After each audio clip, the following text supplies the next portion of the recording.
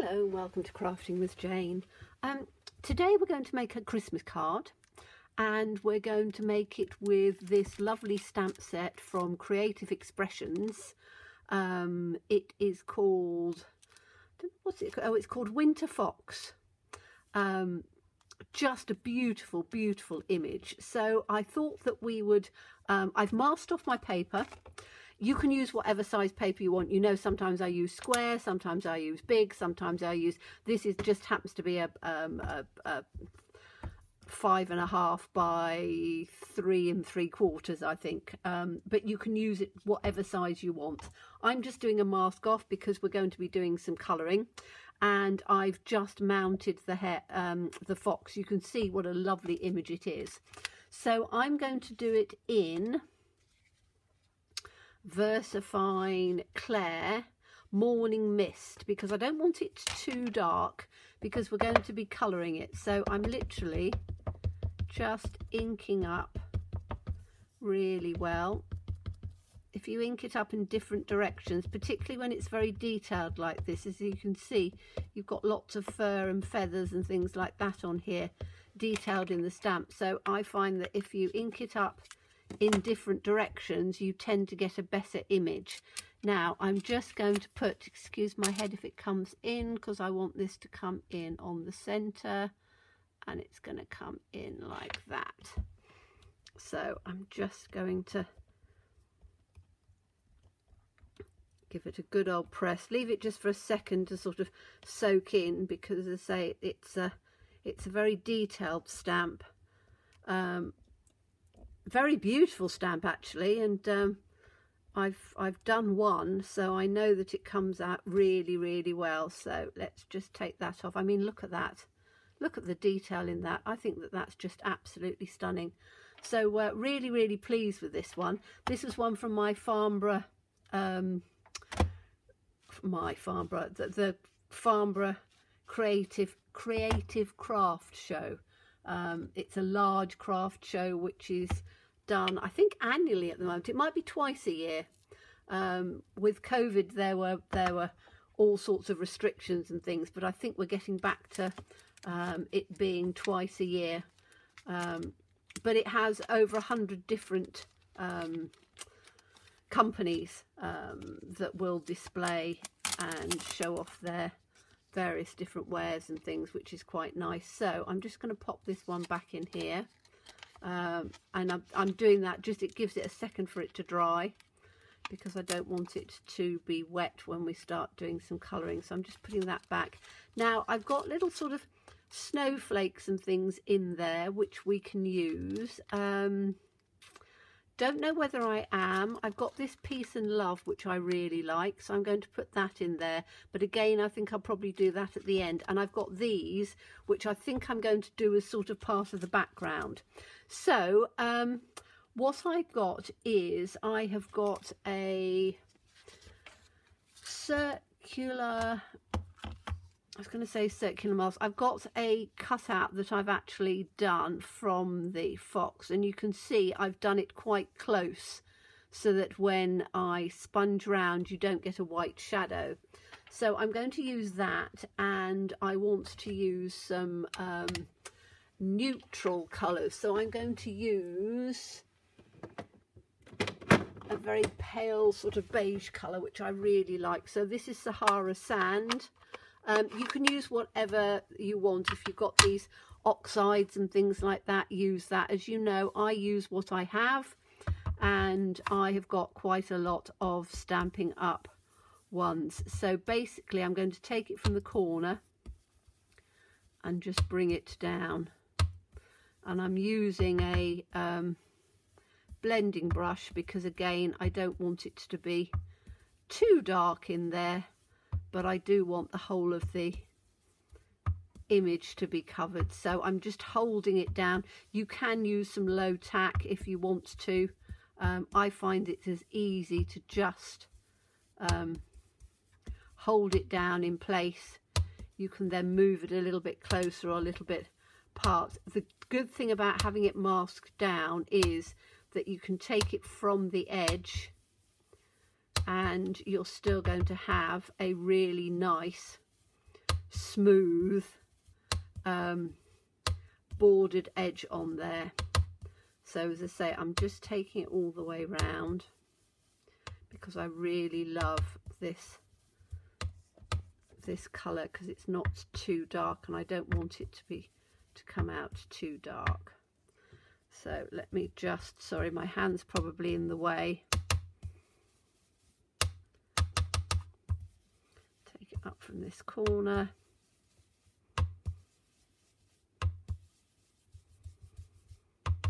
And as I say, you can build it up quite a bit as you go.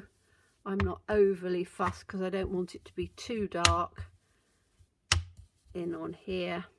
Okay, so that's that. If I take that off, you can see you've still got the whole of the image. So it is worth doing a little mask, because then we can do the colouring afterwards. And I'm only doing that so that the ink dries really, really well.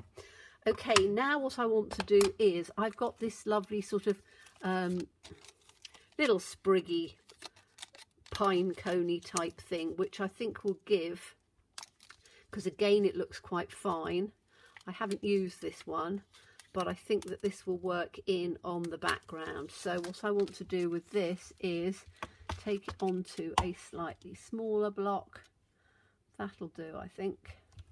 And then I'm just going to ink it up in the same colour, because I want it to be fairly sort of neutral. And I'm just going to stamp it just sort of quite randomly.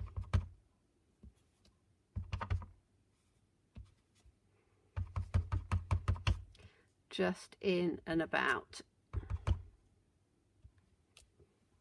all the way around. And what I'm going to do is I'm going to take it at different angles, because what I want to do is to cover up the whole of the background.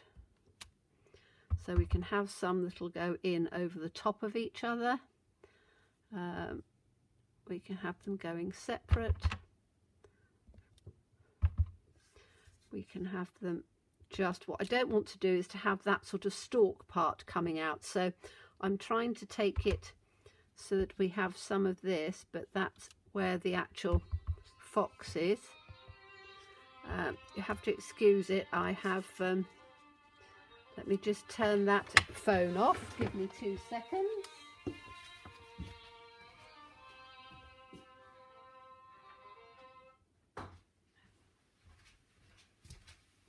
Unfortunately, I do have too many sales calls and things coming through, which is a bit frustrating, but unfortunately, if you are doing things in the media, as in YouTube and things like that, you do get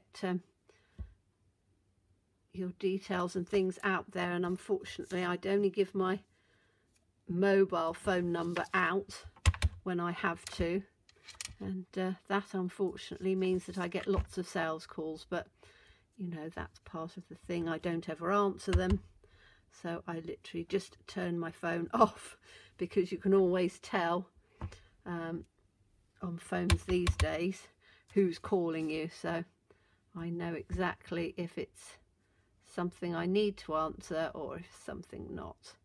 Okay, I'm just putting this down on here, and I'm just taking one out like that. Okay, so that's given that a bit of a background. In fact, that hasn't come out on there, has it? Let's see, I just want to get it up in, you see on here, that's better. I'll just have a little bit down on there that just hasn't come out. Perfect. Okay, so I think that that's going to work lovely like that. Now I just want to take a little bit of excuse me, a little bit of a green, and again just to bring in a slightly different colour tone on here. As I say, I want it to be, it's going to end up being a bit sort of snowy, so I don't want this too dark, but I'm just taking just a little bit of the green in, and you can see I'm not I'm not overly doing it. I'm just sort of doing it in a few areas so that it just blends it in a little bit like that, but it's not too much. Okay, so that is our fox done on here. Now we need to do some colouring. Now what I've done is I have got my Inktense pencils because they work really, really well. I've done, as you know, I do a swatch for them all. So I have taken Willow, Mustard, Sun Yellow, Baked Earth and Bark. So we got from very light to very dark. So I'm going to start with, and I might not use all of them, as I say, I quite often get quite a few out and then decide. I'm going to use the mustard to start off with, and I'm literally just, let me bring you in for the colouring, because I know that quite a lot of you enjoy doing the colouring. So I'm just going to bring you in, and let me see if I can, sorry if it's woggling a little bit, but it will steady itself. That hopefully will bring you near enough. So what I'm going to do is I'm just going to edge of my brush, or edge of my pencil rather, I'm just going to take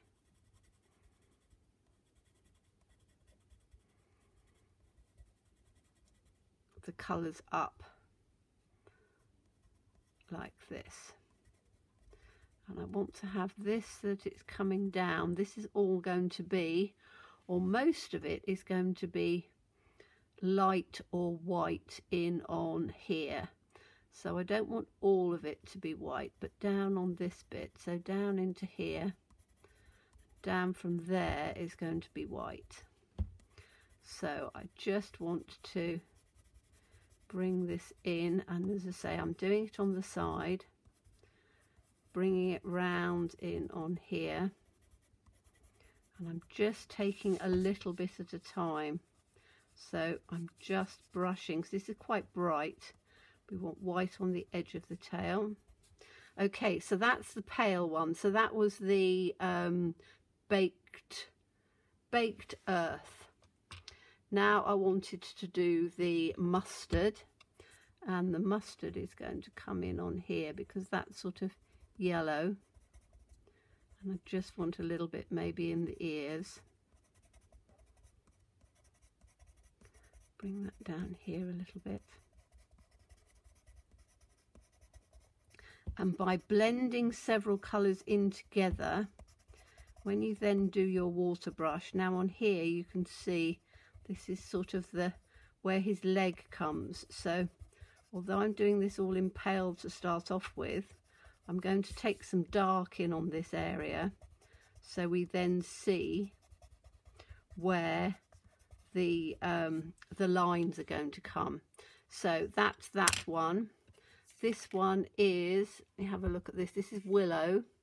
Now Willow is a darker brown, so I can do on here, just take a little bit of dark up on here, which is where the tail is coming in on here. And then I'm going to take some dark just round on the underneath of where his leg is going to be. So this part of his leg coming in here, just a little bit on that part.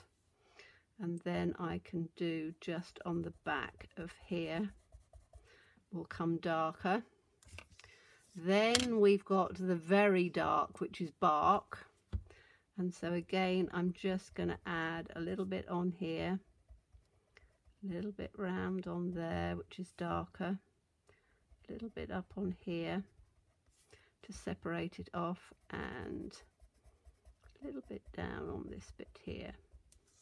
And then his little muzzle is going to be in the Willow, I think, which is the darker brown. Is that Willow? That's Mustard. That is Willow. So that's going to be his little nose and muzzle on here. That's going to be quite dark. Okay, so we can start with that, and then all I'm going to do is to take my water brush, and I've got one which doesn't take too much water off, which is what I want. I don't want it to be too saturated, so I'm just going to start on here and just bring in some of this colour to make sure it's not too wet. So I'm just bringing in the colour on here, and if you, as you're doing it, just sort of blend it through, you will then get the different colours just blending through. I'm just taking it through on here where we've got the dark. Now this might be a little bit light, and I might have to go and do it again because it's a matter of building up those colours. So some of it you'll have quite a lot of, you can see the dark shading on there. You'll have quite a lot of colour coming through. Other parts you don't have quite so much. So with this I'm literally just bringing it up. And the good thing with the Inktenses is, just do this little muzzle in on here, is that you can, if you just wait a little bit, once it's dried, you can then go over it and do it again. Now I want to take, there is a white, which although the paper is white, I just want to go over on here and take white for here.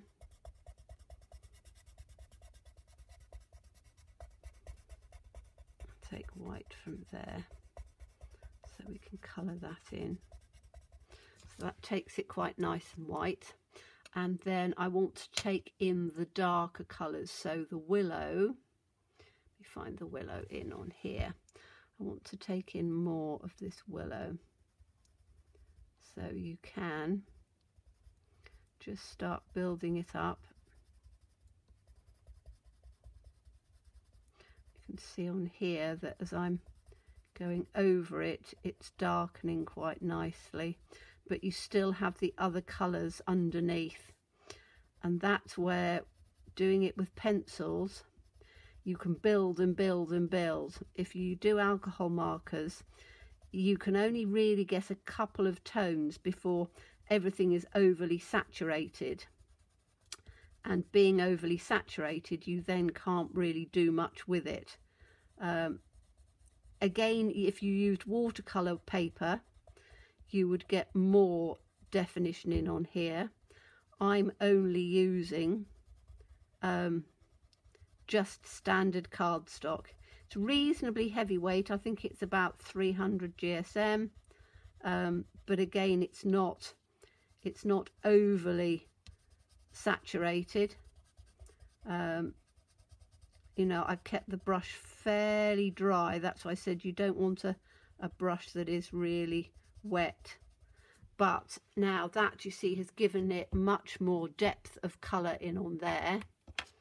And again, I can take the water brush if I want to and just add some colour in on here. I'm going to do the white just in on here to just sort of blend it through a bit.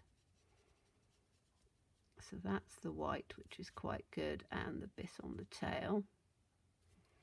And then, even though there's white on here, I'm just going to put a little bit up on the top, so that gives a little bit of light. And as I say, with this I can now just blend those colours through again, and you've got all of the colours underneath that are still showing, so it makes the fox look more realistic. And as I've always said, you know, I'm no expert. I just practice, and I think the more you practice, the more you enjoy doing it. But you know, if you want a professional video, then go and find a professional one. Mine is literally just the way I like to do things. Okay, so that's my fox. I'm going to bring that out now, so hopefully it's not going to be too, there we go. But you can now see the definition a little bit better, I think, and hopefully that will work fine. Now, I want to put some, I want the peace and love for Christmas, and I'm just going to put some little stars in there as well. So let's pop this one in. I wanted to do this last because I just think that that looks quite nice. So we'll pop this one on here. And I'm going to do it in the same grey, I think, because I don't want to do it in anything too dark. And I know that it's not going to have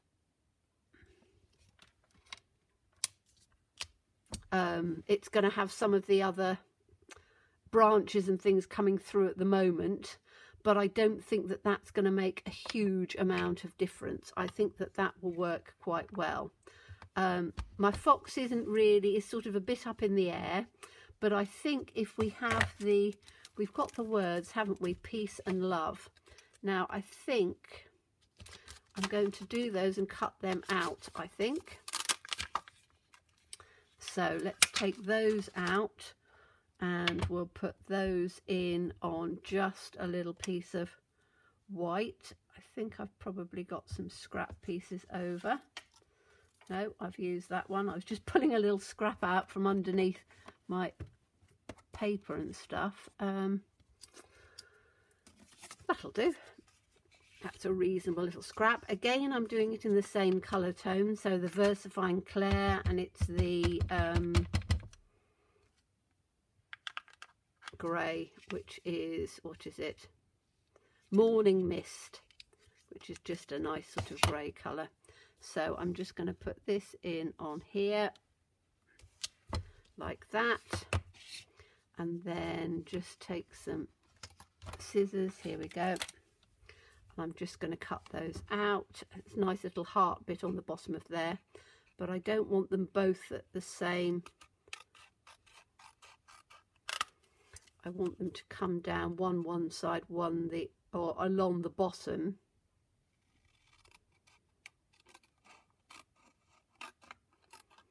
So I'm not going to have, let's just take that off like that. And we can have this.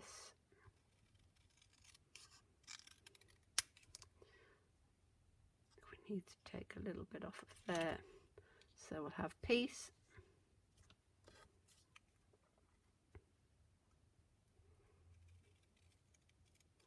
Take the and, which is quite small.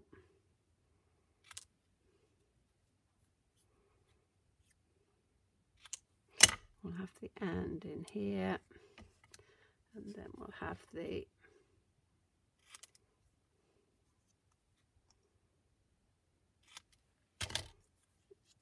love down in on here. We might have to jiggle it a little bit, but those are my words that are going to go down in on the bottom. Okay, so the moon I can do with, and I'm going to take the paper off first, but I'm going to do the moon with some Posca, I think, because then I can blend that in a bit. Now I'm just going to take this, which always, by the time you've done a bit, it sticks down a little bit more than you'd want, but oh, well, that didn't work very well, did it? I'm still waiting for people to and I expect, because I haven't put the video up with that, I do videos and then put them up, but anybody got any suggestions for some really good low tack tape, because I do struggle with this low tack tape, it is ridiculous. Right, let's do it from here. It's always one of those things that I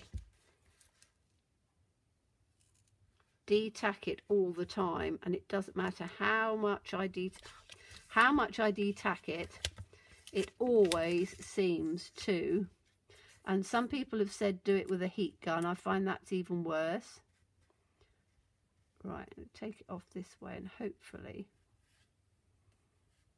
we're all right on that. We've got a little bit that's gone on there, but for the purposes of the video I think it'll be fine. Let's take this one up as well. As I say, I've spent a lot of time trying to detack it, but it's not the easiest. It really isn't.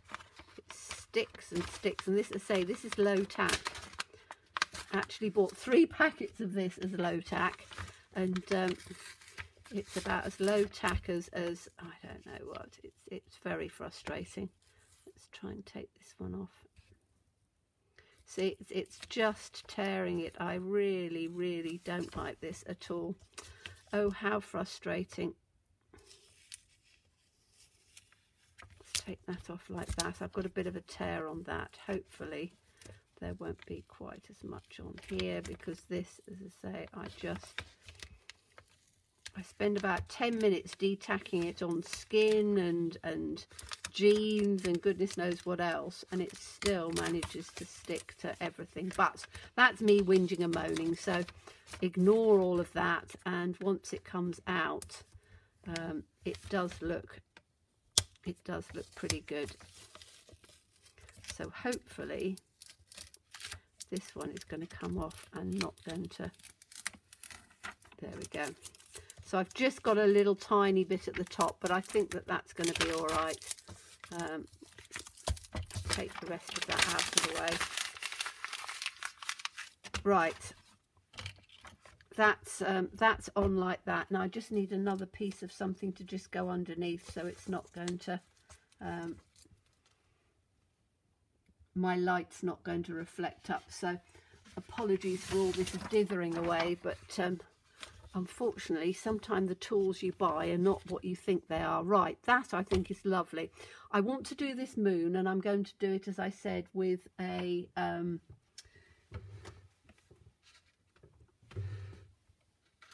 Posca pen, because the Posca pens work really, really well, and I can blend them in as well, because I want it to be a moon. So I'm just going to take my white Posca, and then I can just take that in. I need to make sure that I've got my brush with me, which was the one that I was using, this one I think. So I just need to make sure that once I start colouring it in, what I don't want is for it to be, there we go, take all the definition out. So you can water it down. You can use any form of white that you've got. These just happen to be very good, but they will take some of the definition lines out if you allow them to be too too dark, or too light in this case, because they're designed to be, what they call it, opaque on there. So let's just take that through, and that's given just a nice white part. Now we can make it a little bit whiter if we want, just sort of on the edges coming through, and I'm just doing little sort of flicky lines on this so that it's not, doesn't take up where the drawn lines are. Okay, so that's taken that on. Now I want to make it sort of snow-like. So what I'm going to do as well is down on here on the branches, I'm just going to bring some little lines to just follow in, so right the way across. Just bring that in like this.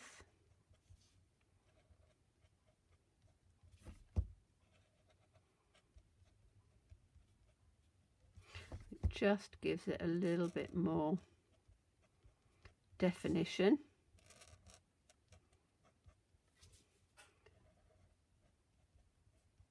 But again, quite sort of randomly, you're not overly dressing it, just doing some little fine lines in where the little sprigs were. And you just need to make sure that you don't put your hand over the top of it until it's dried.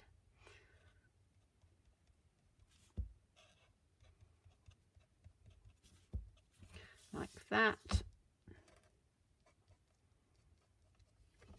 Okay, so that's given it more of a wintry feel. You see it's sort of starting to look a bit more wintry.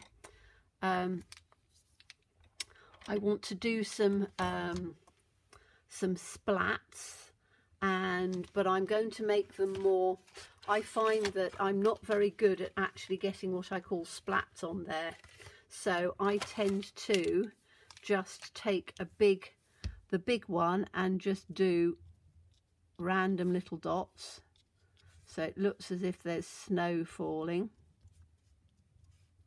Now you'll notice I haven't put my sentiment down at the bottom yet, but I'm going to do that at the end once I've got all of the decoration in there. So those are the bigger ones, and then because I've got the smaller pen, I'm just going to do little white ones coming through.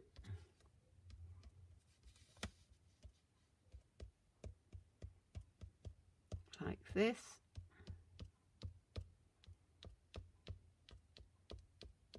So then it gives different looks of snow, from large to small little bits as well. The only thing I want to do is to just colour those little tiny stars in. Now I'm just going to use a watercolour brush in here, and I'm just going to do it in a yellow. So we've got just that for the little yellow stars, because they're very small and there's only 2 of them that need any colour in. So I'm literally just adding just a little bit of colour in on there like that. Okay, so I need to just put these words in on here. So we've got this, we've got peace, and we've got love in on here, haven't we? I want to try and take that just a little bit narrower because it is quite a small area. Okay, so that's going to be where the piece is going to go. And then we've got, what have I just done with that? And there it is.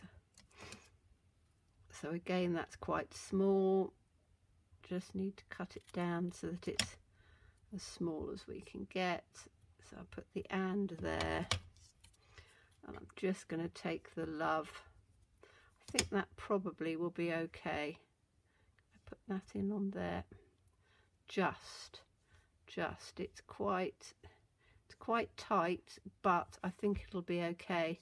I might just sort of do it one up, one down on there. Then I'm going to put so let's try and stick this on first. What I want to do is I want to put a little bit of